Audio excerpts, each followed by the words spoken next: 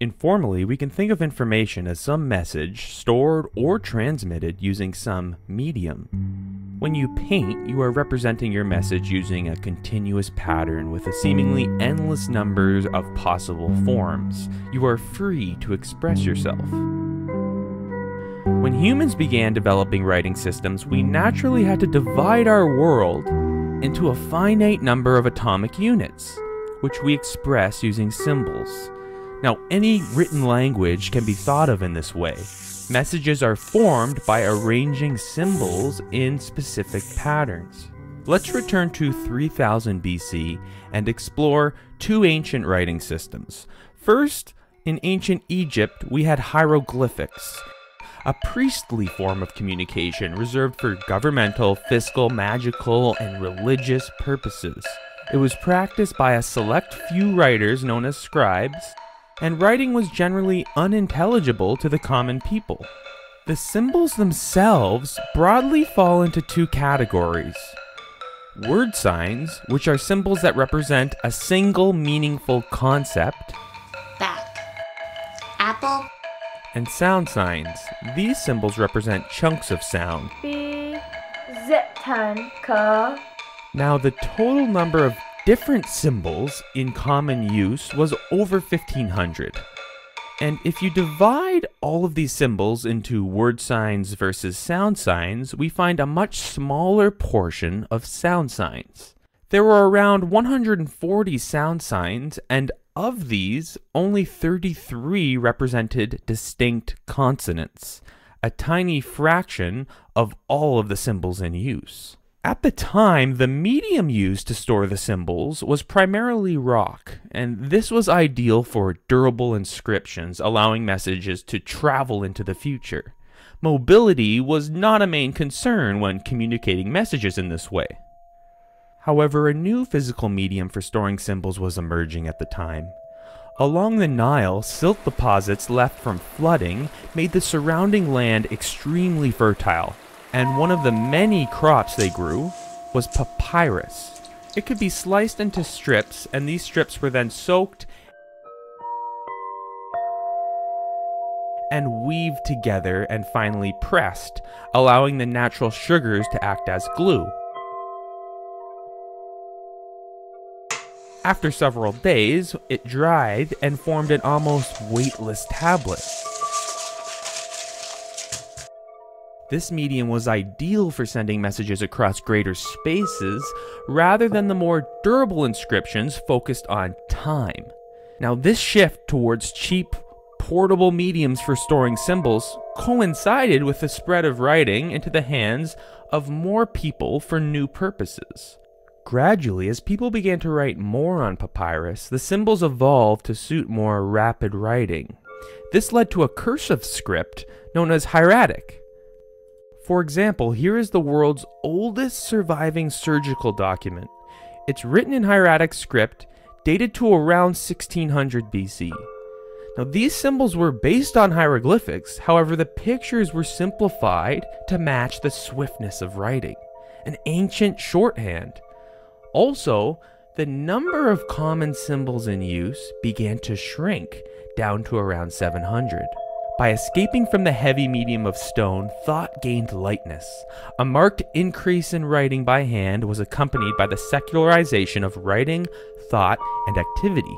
This led to a new writing system called Demotic, around 650 BC, which was devised specifically to facilitate the ease of rapid writing. For example, this text is known as a marriage contract and is one of the earliest known examples of Demotic script. It's interesting to notice that there was a dramatic reduction again in the total number of symbols with this new system. Roughly 10% of the total number of symbols used before. This was due to a shift towards the use of phonetic symbols or sound signs over word symbols or meaning signs. And the new simplicity meant that children could be taught to write at a young age. We see this same pattern in other cultures.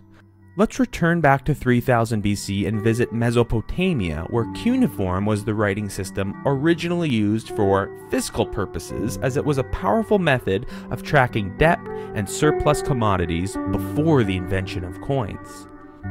For example, here is a document recording someone's stock of animal hides, and this type of writing evolved to suit other needs. For example, this tablet contains a recipe for bread and beer, and here's another tablet which contains a legal document.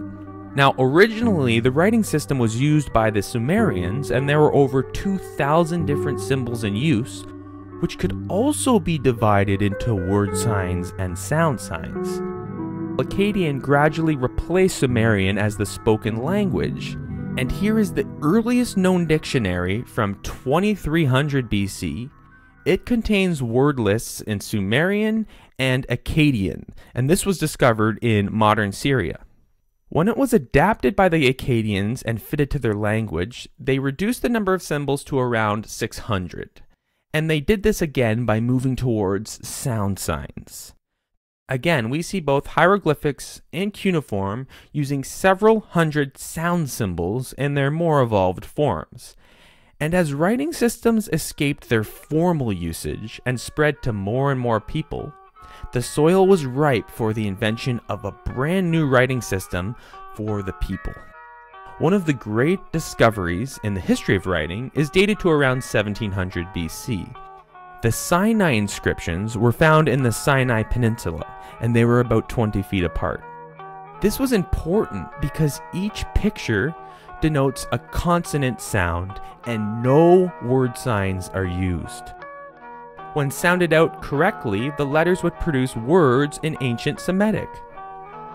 Although not fully deciphered, this message appears to be of the form name, rank, and prayer. The two words deciphered are chief and God. This innocent example was part of a writing revolution, creating meaning by merging sound signs only.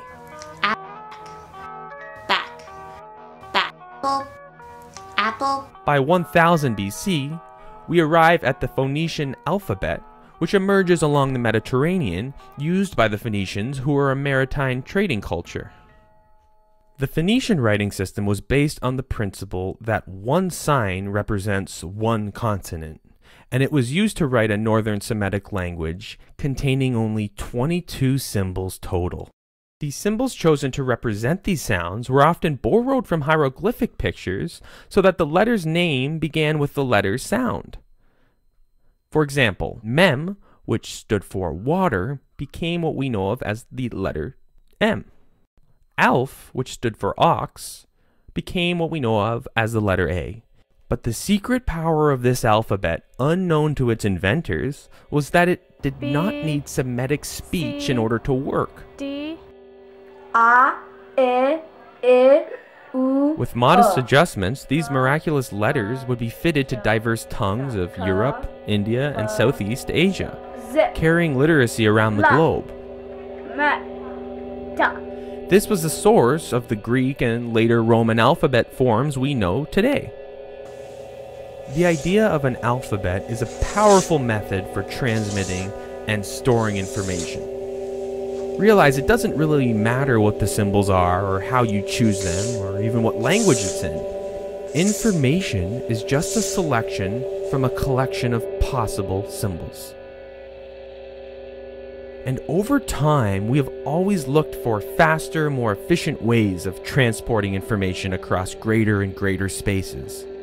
And when we try doing this using new mediums which travel faster than any human or animal, an engineering problem presents itself. Hello? Hello?